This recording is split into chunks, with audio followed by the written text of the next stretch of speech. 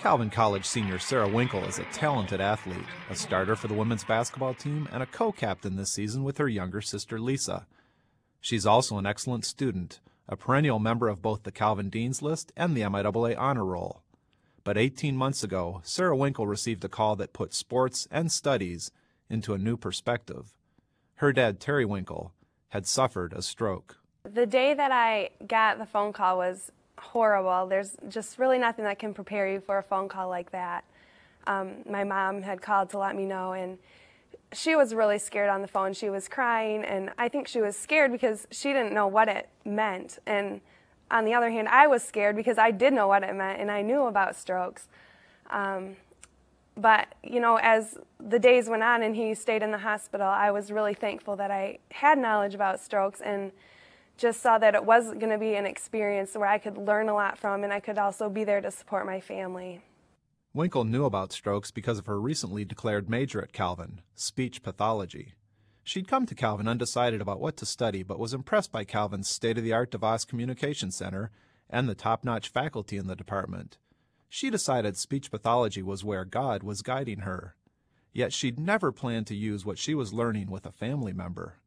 Calvin speech pathology professor Jill Bates says Winkle's real-world experience with her dad was a formative experience. I love it when my students have an opportunity to put the knowledge that they're getting in class into real practice. I mean, they really get it then.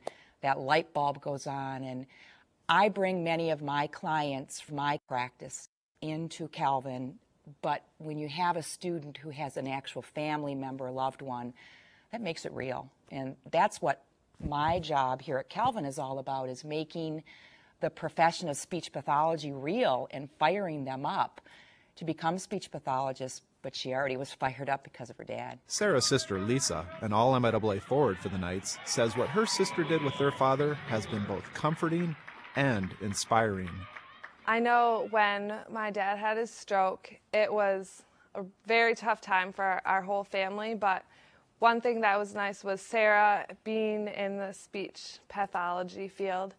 Watching Sarah work with him and just hearing stories about his progress from her own firsthand experience, I mean, it gives you a lot more confidence and just reassurance that the right steps are being taken. Calvin women's basketball coach John Ross, now in his third season, as another person who has watched Sarah Winkle in wonder the past year and a half. Well, last year was a real interesting year for Sarah. Not only did she have to balance varsity athletics, which was new for her, she was also an RA in her dorm and to help her father and to keep building on her faith too. And she was always able to maintain perspective on everything and balance enough time. And Sarah never crumbled in any of that and just went out every day and gave her best to everything that she had. And she didn't have a lot of free time last year, but she did everything, as well as an individual could do.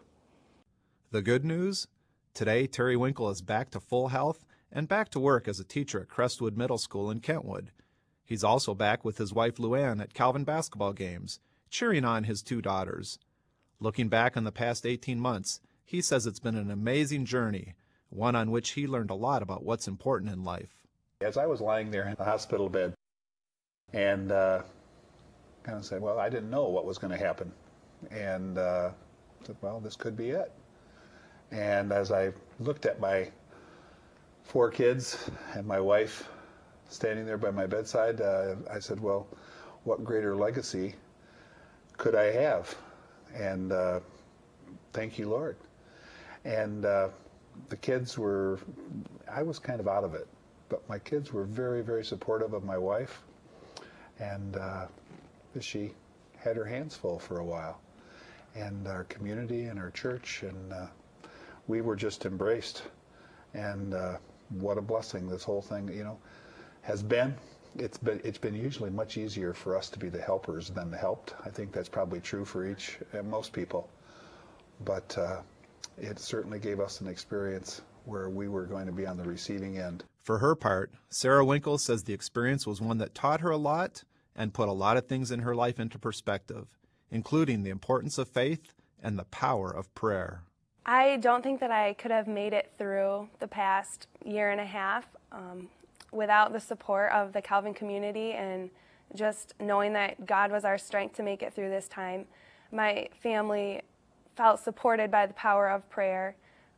We had people from the Calvin community and people from our church praying for us, writing us notes, making us meals, just taking care of us when we couldn't always take care of ourselves. And it's just been amazing to be part of that.